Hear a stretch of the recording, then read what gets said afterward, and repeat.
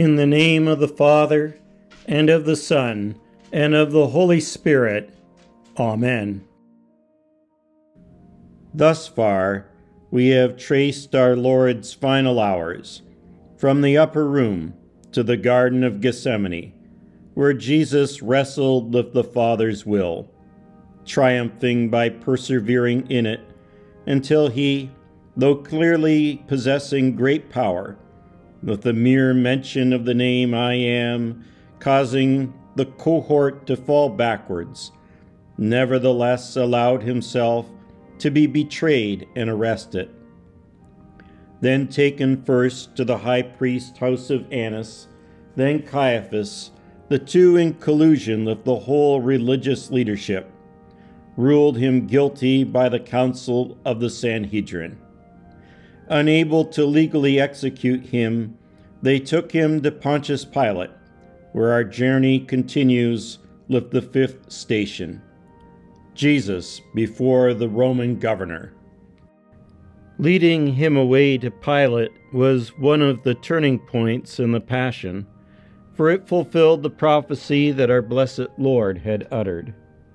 For he shall be delivered unto the Gentiles, and shall be mocked, and spitefully entreated, and spitted on.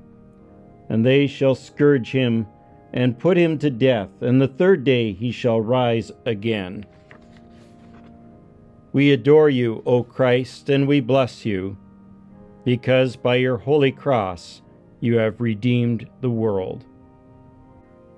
And straightway in the morning the chief priests held a consultation with the elders, and the scribes, and the whole council, and bound Jesus, and carried him away, and delivered him to Pilate. And Pilate asked him, Art thou the King of the Jews? And he answering said unto him, Thou sayest it. And the chief priests accused him of many things, but he answered nothing. And Pilate asked him again, saying, Answerest thou nothing? Behold, how many things they witness against thee. But Jesus yet answered nothing, so that Pilate marveled. Now at that feast he released unto them one prisoner, whomsoever they desired. And there was one named Barabbas, which lay bound with them, that had made insurrection with him, who had committed murder in the insurrection. And the multitude, crying aloud, began to desire him to do as he had ever done unto them. But Pilate answered them, saying, Will ye that I release unto you the King of the Jews? For he knew that the chief priests had delivered him for envy. But the chief priests moved the people, that he should rather release Barabbas unto them. And Pilate answered and said again unto them, What will ye then that I shall do unto him whom you call the King of the Jews? And they cried out again, Crucify him. Then Pilate said unto them, Why, what evil hath he done? And they cried out the more exceedingly, Crucify him. And so Pilate, willing to content the people, released Barabbas unto them, and delivered Jesus, when he had scourged him, to be crucified.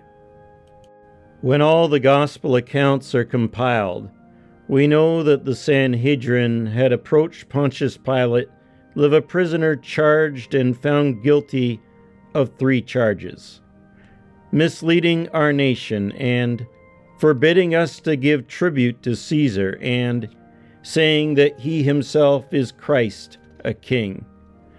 But Mark, ever brief, deals with the only charge that mattered to the Romans. This Jesus claims to be a king. He is King of the Jews. Pilate is adamant. Am I a Jew? Meaning he rejects any association with Israel. We also viscerally cringe with any association with such a persecuted and maligned peoples. Any suggestion that we fall under the rule of the King of the Jews might be met with great protestations. Do I dance the hora? Do I speak Hebrew? Do I long to live in the Holy Land, to become a settler on the west bank of the Jordan? When we think this way, we are small-minded people indeed. Jesus was born King of the Jews, yet among his first worshiping subjects were the Gentiles, Magi from the east. Many Gentiles would learn to gladly submit to his reign. Jesus held the title and still holds the title King of the Jews or King of Israel. But he soon reveals how the borders of Israel have extended to include every tribe, language, and peoples. The borders of Israel have extended to include even you and I. He is the King of Israel, but of a new Israel, gathering the whole flock from the four corners of the earth. The King of Israel seeks to draw us into the kingdom. The means by which he draws us is the cross. And I, when I am lifted up from the earth, will draw all people to myself, said Jesus. Many of us have trouble associating, identifying as subjects in a kingdom. Even for us Canadians familiar with monarchy, despite Sir John A.'s desire to identify us as the Kingdom of Canada, the title never gained much traction, so we adopted the term dominion instead after Psalm 72, verse 8, and finally our current form, just simply Canada. But subjects of a kingdom is what we followers of Jesus are. We are to belong to a body larger than ourselves. It's important to see Jesus as a prophet, speaking truth as he is truth, priest as Jesus is both priest and sacrifice. But he is also our king. He draws us into a kingdom. It's the kingdom of the new Israel, the church. Will we be drawn into such a kingdom, or shall we rebel against it? The only sword wielded on behalf of this kingdom is the sword of the Spirit. And the scribes and Pharisees, they did not like that. They wanted a leader like Barabbas, who had a more pragmatic kingdom in mind. Pontius Pilate understood that the kingdom of Jesus was not of this world. So Pilate tried to free Jesus 3 times. He tried to get out of the whole situation by turning him over to Herod. But Jesus came straight back. Pilate's wife had a dream and sent the message, "Have nothing to do with this innocent man." But the kingdom which would not upset the social order would upset the individual soul. This kingdom of Jesus would demand worship, the love of our neighbor, and suffering, all for the greater good.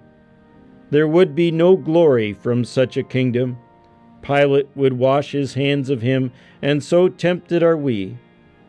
For the only crown worn here below by Jesus, and in turn his followers, is the crown of thorns. The crown is ours, but shall we wear it? Jesus gladly did so. He did so for our salvation, to bring us into the eternal kingdom. For that crown of thorns would be transformed into a beauty beyond compare. Let us pray.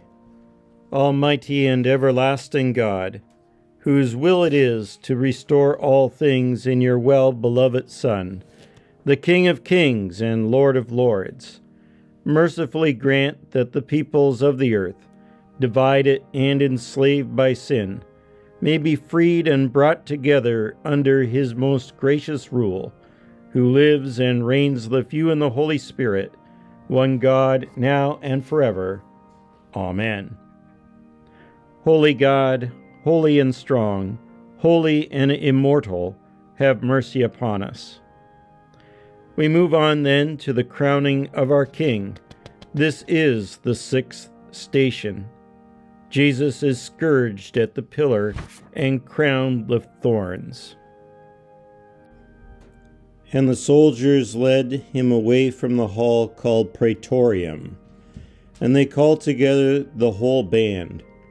And they clothed him with purple, and plaited a crown of thorns, and put it about his head, and began to salute him, "Hail, King of the Jews!" And they smote him on the head with a reed, and did spit upon him, and bowing their knees worshipped him. And when they had mocked him, they took off the purple from him, and put his own clothes on him, and led him out to crucify him. The hymnody that is to be read is so appropriate. And on his thorn-crowned head, and on his sinless soul, our sins in all their guilt were laid, that he might make us whole. O perfect life of love. Hymn 452, verse 4. So they dressed Jesus up. After his trial by Pilate, Jesus was mocked by the Roman soldiers charged with his death. So far in this story, we have encountered the temple guards who were sent by the chief priests, the scribes, and the elders to arrest Jesus in Gethsemane. But the soldiers mentioned here are different. These are Roman soldiers, garrisoned in Jerusalem to support Pilate's occupation of the region. The battalion mentioned in verse 16 could have comprised as many as 600 men, but it probably means those on duty at the time. These soldiers mocked Jesus with everyday items. We can imagine one of them pulling the thorn-infested weed from alongside some wall where they stood. They used thorn twigs instead of a crown, a reed instead of a scepter, and a purple robe. The cloak was a military cloak, no doubt on its way to be returned permanently at the quartermaster's, being battle-worn and faded from the sun. They would try dyeing it with the blood of Christ recently flogged from him, letting it flow and congeal into its fibers. The soldiers were young ones at play, perhaps reliving a childhood pastime of playing dress-up with their sisters, but these were truly children of the devil.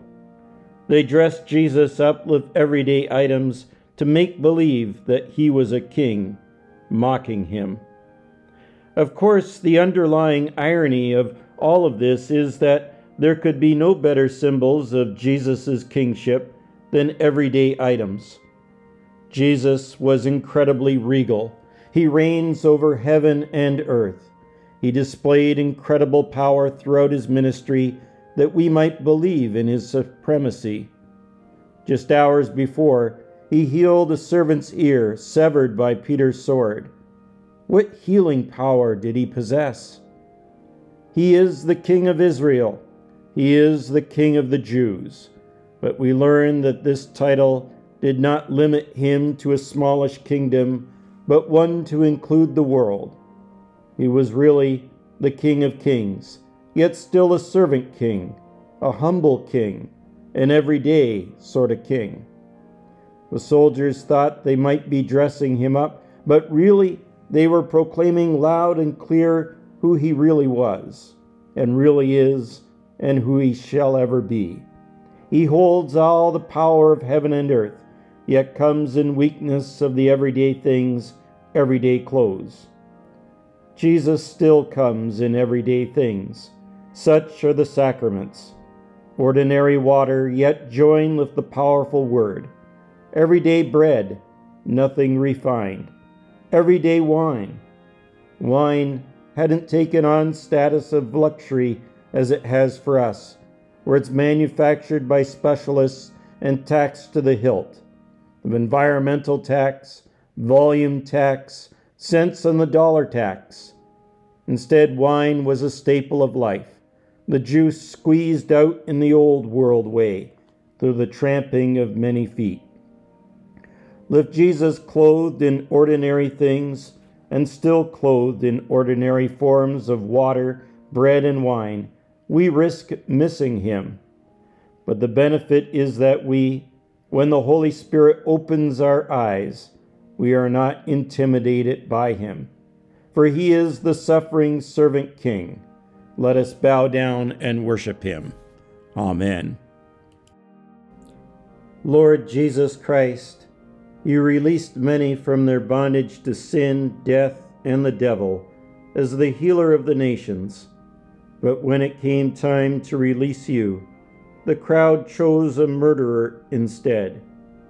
Through our co-crucifixion with you in the waters of our baptism, may we continually be released from our sins, as we confess you to be our everlasting King. For you live and reign with the Father and the Holy Spirit, one God, now and forever. Amen. Holy God, holy and strong, holy and immortal, have mercy upon us. Amen. Join us next week for Scriptural Stations of the Cross, as we continue with Station 7, Jesus bears his cross. Number 8, Jesus is helped by Simon of Cyrene. And Station 9, Jesus speaks to the women of Jerusalem. God bless and have a wonderful week.